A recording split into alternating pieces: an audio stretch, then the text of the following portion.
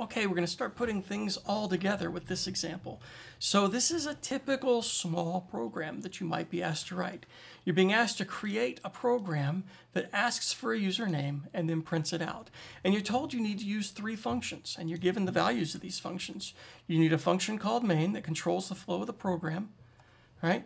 You need a function that gets user input, returns it to the calling function, and you need a function that prints names. And you've been given the names. Okay? And we're even going to leave that there just to be useful.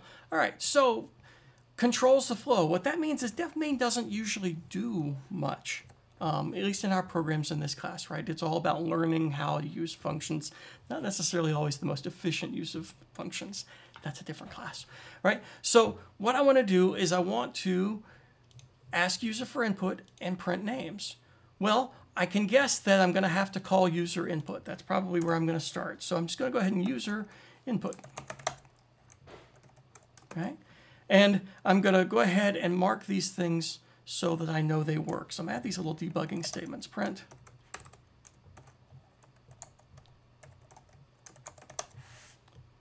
And mark that as a debug. And this is so that I can see what's going on. I'm going to do the same here. Now, there are lots of ways to go at this, but this one is the easiest.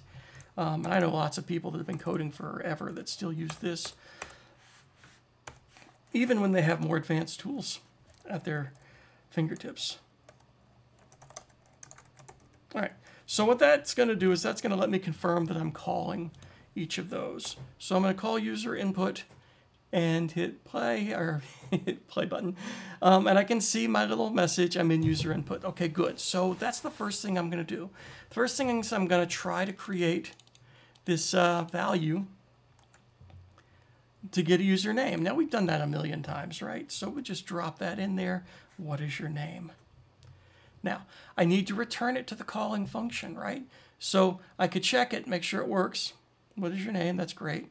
And then I need a return statement, right? Username. And I'm going to go ahead and get rid of my debug statement now that I know that that function works.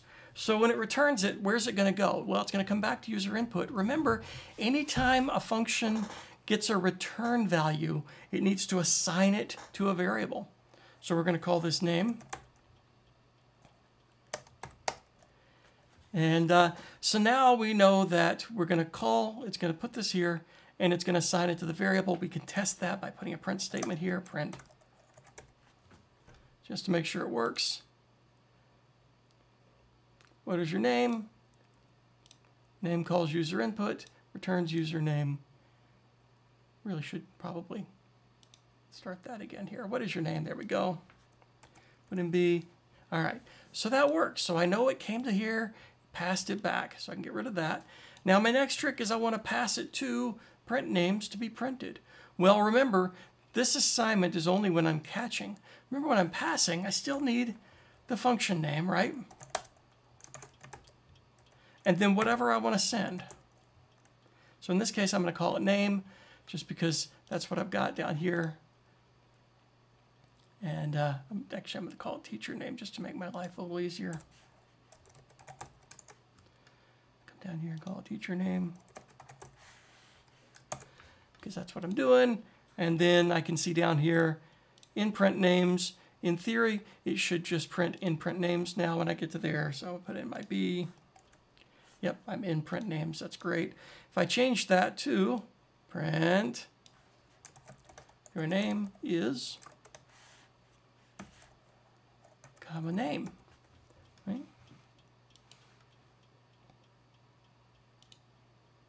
What is your name? B. Your name is B. So we can see we've got all this reusable code.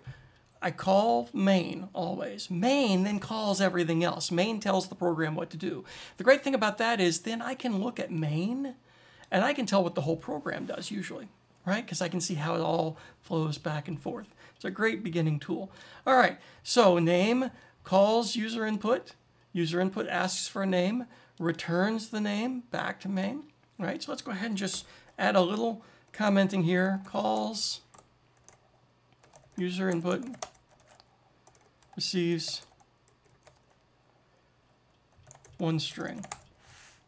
All right, By the way, please spell receives right. That's got to be the single most misspelled word in the English language, certainly in my class. And this one, it calls print names and passes one variable or parameter. Variable's great, parameter's fine. So now that I can see I've got those commented so I know what they do, and I can see what everything does. Calls, passes one variable, right? Receives one string. Easy.